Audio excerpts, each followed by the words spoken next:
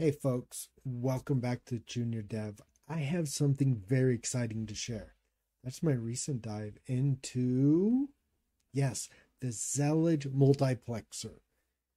Now, I kind of stumbled upon this quite by accident, and in just 3 days, it has reshaped the way I use the terminal. Now, I'm a little late to the Zellij game, I already see its potential to be a total game changer for my workflow. So let's kick things off by getting to know Zellij. What is it? Well, if you're not a geek like me, you probably think that it's a planet in like some far, far away galaxy or something, right? Well, no, it's a terminal multiplexer, and it's designed for geeks just like us, people who use Neovim and Tmux.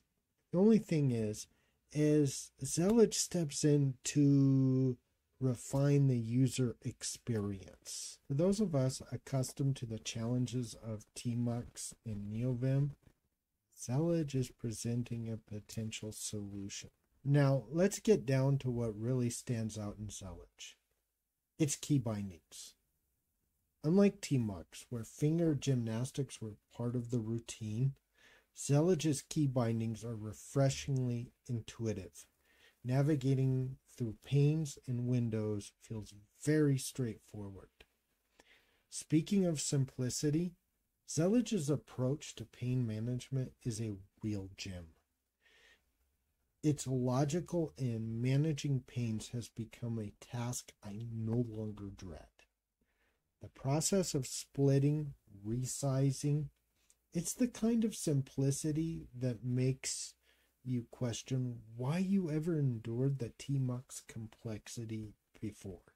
For the Neovim enthusiasts, Zellij integrates seamlessly with a touch of elegance.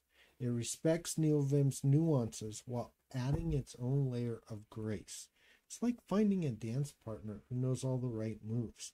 And if you're like me, I can't dance, so I need someone who knows all the right dance moves, right?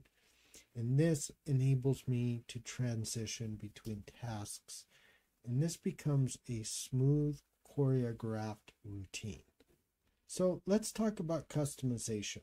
A real revelation with Zellij. Tailoring it to fit my preferences felt like discovering a hidden superpower. Suddenly, my terminal setup felt uniquely mine, bringing it a level of personalization that this old codger couldn't be happier about. And then there's the Z alias, a touch of convenience that adds simplicity.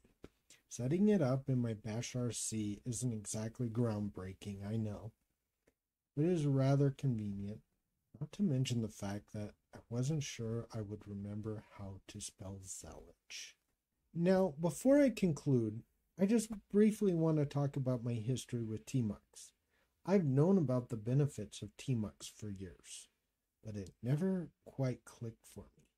Neovim's development in Lua brought some really interesting features, but its terminal behavior didn't align with my preferences.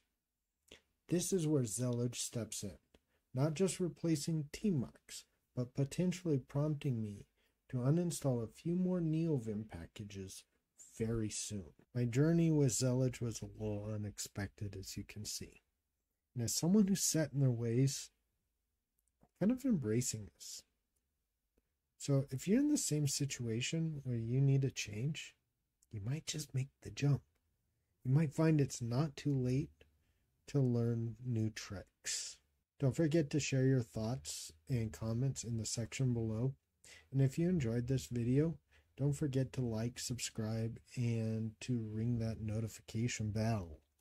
Also, I do live coding, live music, and a lot of live banter on Twitch every Tuesday, Wednesday, and Friday. Join me. It's just a lot of fun. And last but not least, happy coding, fellow devs. May your terminal experiences evolve in unexpected ways.